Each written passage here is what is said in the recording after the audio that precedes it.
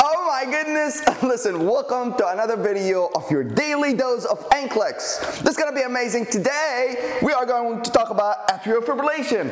I know a lot of people, ECG are their weakness, and trust me, on my program, the ECG episode number 24, is mind-blowing. My students love it. Now, I'm just going to give you a sneak peek. Of course, ECG, there's a lot to talk about. Today, we're only going to talk about atrial fibrillation. Actually, just now, one of my students texted me and they asked me about atrial fibrillation before 48 hours, after 48 hours, what's the treatment? And then I said, you know what, let me make this video and give it to everyone on YouTube and Facebook, all right? Listen, if you don't know me, my name is Mo, aka Alpha Slice on the internet. I helped thousands of students pass their NCLEX on the very next attempt. Actually, in the last 12 months, we helped 6,000 students pass. Woo! All right, amazing. Listen, just for dude, I want to give you a bonus. Of course, I'm going to teach you, we're going to talk about atrial fibrillation. I'm going to show you everything you need to know about atrial fibrillation. But if you want to learn more or you need NCLEX help, you can attend my free webinar where I show how we help thousands of students. I'm going to show you the ultimate NCLEX algorithm. And for you just attending the free webinar, I'm going to give you this ebook for free. Right? This ebook, the Real NCLEX World versus NCLEX Textbook. What is this ebook? You know, my students, when they go to the test center, after they test, they get out, they text me the topics that they got on the real test. So what I do, over the past 12 months, we took screenshots of those topics. We put them in one ebook, and I want to give you this ebook for free. Now, a lot of people would say, hey, Mo, but the NCLEX or NCSPN say that students cannot share, topics that they got on their test.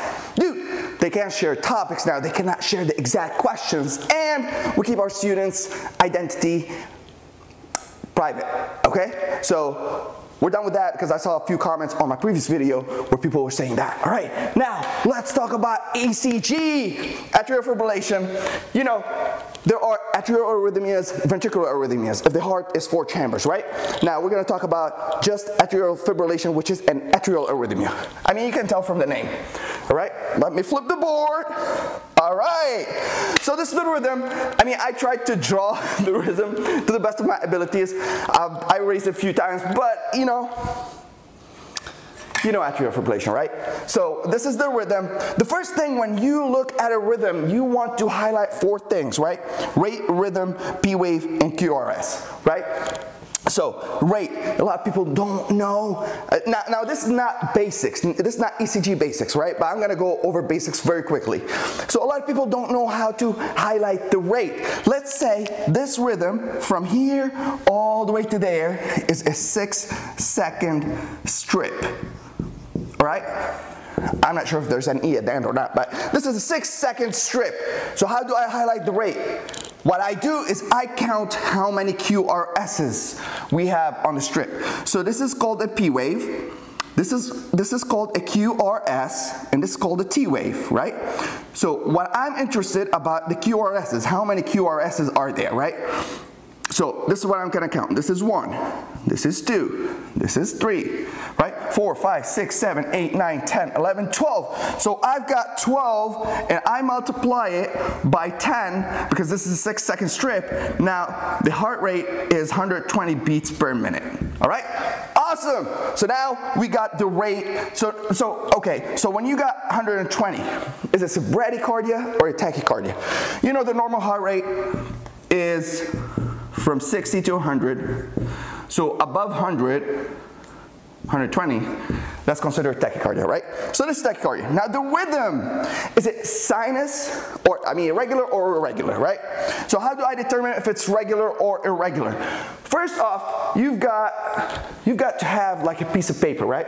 And this is what you do, this is what you actually do when you get an ECG strip from a patient. You have a regular piece of paper and you, right here, you mark it like that, right? You mark it and then you mark the second one. And then what you're gonna do, you're gonna see if it's the same distance. Oh my God, this is the same distance. Oh, this is not the same distance. So you're looking from an R to R, they call it an R wave because QRS, right? So the R, from R to R is the same distance as from the other R to the R, right? So all R to R, R to R, R to R on the whole strip should be the same, right? So what I'm gonna do, boom, boom, those are the same, boom, not the same. boom, almost, boom, the same, no, no, no, all right? So if one varies, then it's irregular rhythm, right? So this is what we're gonna do. Now, we established that this is an irregular rhythm, right? Now the P wave, what I want to do, I want to highlight if there's a P wave before every QRS. Now here, this is a P wave. So we're going to do a check. Here, this is a T wave and this is a P. So here where the second beat starts. So yes, there is a P wave. Here, yes, there is a P wave. Oh my God, there's no P wave here. There's only one wave, which is a T wave. So we're missing a P wave. All right, so I'm missing P wave. Here, there is a P wave. Here, there is a P wave, which is right here. There is, oh my God, there's a P wave missing. Yes, here there's a P wave missing. There is a P wave, there is a P wave missing. There is a P wave, all right? So we've got 3 P waves missing. If you have only 1 P wave missing, now that could be a PVC, but I mean, you would notice the PVC because the QRS is gonna be wide, right? But in this case, it's atrial fibrillation. Anytime you have a P wave missing, 99% of the time, it's an atrial fibrillation, right? So P wave, negative. So I'm gonna write an AG, right? Negative or an A, right? And then the QRS. I want to determine if the QRS is a wide QRS or a narrow complex. So in this case, it's a narrow complex. I mean, now you can't measure the distance, but I'm telling you this is a narrow complex. A wide complex could, I mean, a narrow complex is 0.06 to 1 second, which is 1.5 small squares. 1.5 small squares to 2.5 small squares, all right? Because every small square is 0.04 seconds. Now those are basics. If you don't know the basics, maybe I'm gonna do another video talking about basics of ECG, but you should know the basics if you're studying for the NCLEX. If not, all you have to do is text me on my number. You can see my number on the screen, so text me and I'm gonna help you with basics, all right? So this is the case. So this is a narrow complex. If it's a wide complex, then it's more than 1 second, which means more than 2.5 squares, small squares, all right? So this is a narrow complex. So here QRS, I'm gonna say narrow. So there are 2 terms, narrow or wide. Now, if I've established or those, now I'm gonna decide what is this. This is atrial fibrillation, all right? Atrial fibrillation because there's no P wave, irregular rhythm, and it's tachycardia, and QRS is narrow. Now we're going to talk about the treatment, and that's the thing when people should we talk about treatment? Where should we talk? All right, now we're going to talk about treatment and nursing care. Make sure you pull out your notepad and start taking notes. So first, you've got to establish, when did this atrial fibrillation start? If it started just now, so less than 48 hours ago, then there's a different algorithm. If it's more than 48 hours ago, then it's a different algorithm, right? Now, the other thing you need to establish, is this patient stable or not? So every time a patient comes to the emergency department or a regular admission and you took an ECG strip and then you find out that the patient has atrial fibrillation, right? So he matches all those criteria. Now this patient has atrial fibrillation, what are you gonna do? All right, number 1, you've got to take vital signs, right? Before vital signs, number 1, airway. You've got to look at the patient and see that that patient is breathing properly. So airway and breathing should be established. If you see that the patient is a little bit, I don't know, man, he's taking deep breath, he doesn't feel comfortable, boom, you're going to take vital signs, right? You take vital signs, you're going to take blood pressure, heart rate and breathing, and then you're going to put a pulse oximetry on the patient to see, their oxygen saturation in their peripheral, right? Now, oxygen saturation is below 95. Right? If it's below 95%, what you want to do, you want to put oxygen on that patient. Come on, you don't need a physician order to put oxygen on the patient. That's a very tricky NCLEX questions when it comes to prioritization, all right? So put oxygen on the patient and establish an order later. You've got 24 hours to establish a written order, all right? Now you put oxygen on the patient, you took vital signs. Now we know that this is a stable atrial fibrillation, all right? Then you're gonna ask the patient. Now, if you don't know, you don't know. You're gonna ask the patient, hey, have you had atrial fibrillation, like heart palpitation? He says, yes, I've been having those. For how long? He would say, they started this morning. All right, now we established that this thing most probably started less than 48 hours ago. All right, what are you gonna do? So this is how the algorithm starts. First, you've gotta put the patient on the monitor. Of course, you've gotta put the patient on the monitor because you want to continuously monitor their heart rhythm, all right? So you put the patient on a monitor.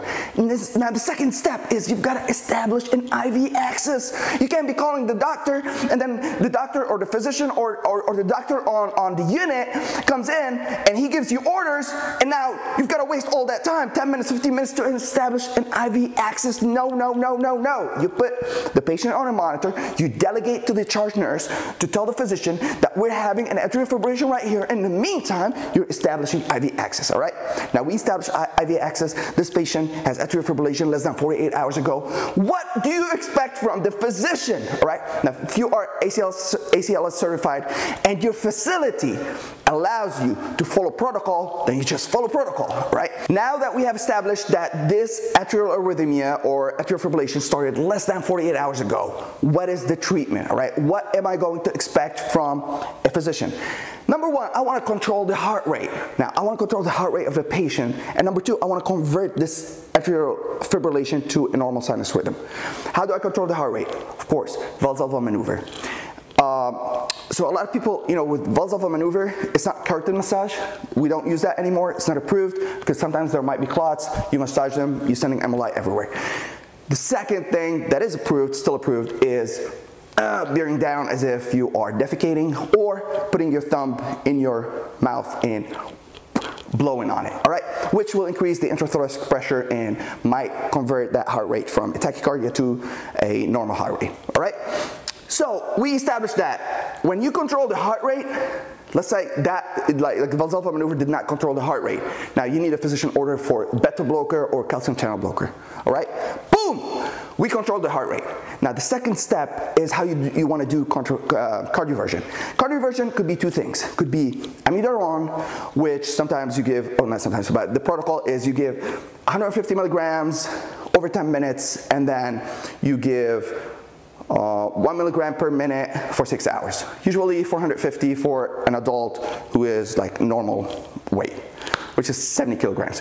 But 1 milligram per minute for 6 hours.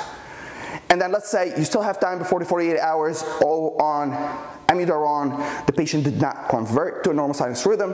What you need to do cardioversion, right? So you prepare the patient for cardioversion. Usually you give the patient sedation because you don't want to shock them and the patient is like, screaming all over the place. You explain the procedure to the patient, you give a sedative, and then you do cardioversion. So the first shock should be 100 joules. So you go from 100 joules, 200 joules, 300 joules. Sometimes they skip the 300 joules and they just go to 360, all right? And usually the patient cardiovert on the DC shock, right?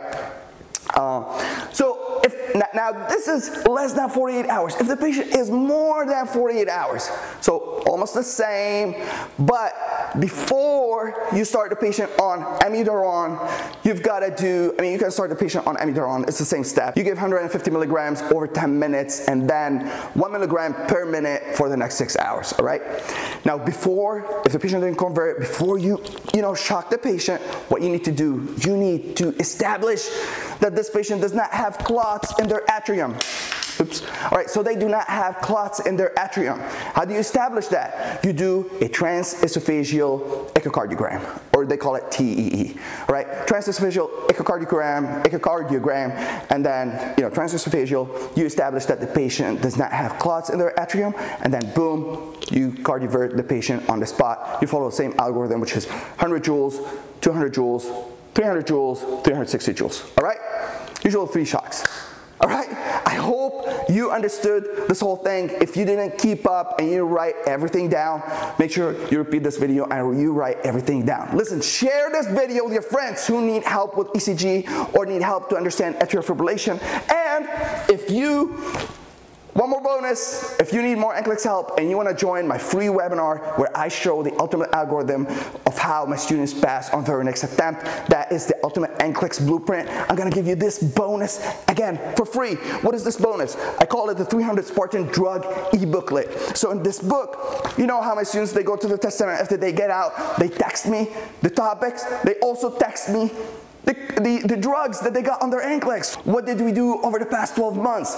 We have collected all those drugs, we did the research, we put them in one e-booklet, and we wrote down the name of the drug, indication, side effects, and patient teaching, which is all you need to know. So if you master those drugs, there's no way you are going to get a drug or medication calculation questions wrong on your real NCLEX, which is amazing. So I'm giving you this for free after you attend my free webinar and sign up. It's gonna be amazing. Again, share this video. My name is Mo, known as Alpha Slice. I'm your NCLEX guru, and I can't wait for another episode of Dose of NCLEX. Love your face. Hello everyone, my name is Kelsey. I am from Nebraska, and I am so happy to be able to make this video. I finally passed my NCLEX. It was on my second try. I just want to give a big thanks to Mo because this program is amazing. I had my doubts at first, but after completing the course and actually completing the first video, I knew it was going to be one of the best programs. I took my first NCLEX on June 9th, and I got my results back about 3 days later, and it turned out that I failed. I was so heartbroken, and I just was checked out mentally after that, because it was after studying so hard for it and studying classes and everything like that to get to the point, it just broke me.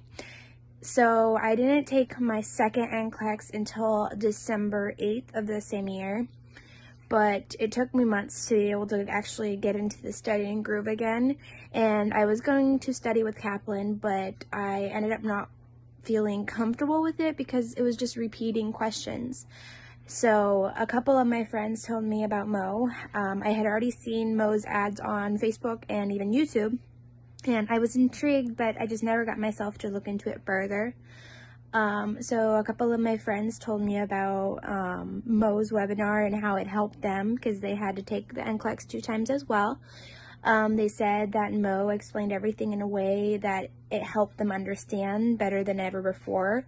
So I finally just got the courage and bought the course, and it just helped me understand everything with a better light. It gave me the most important details about every disease process and even like how to answer the questions correctly.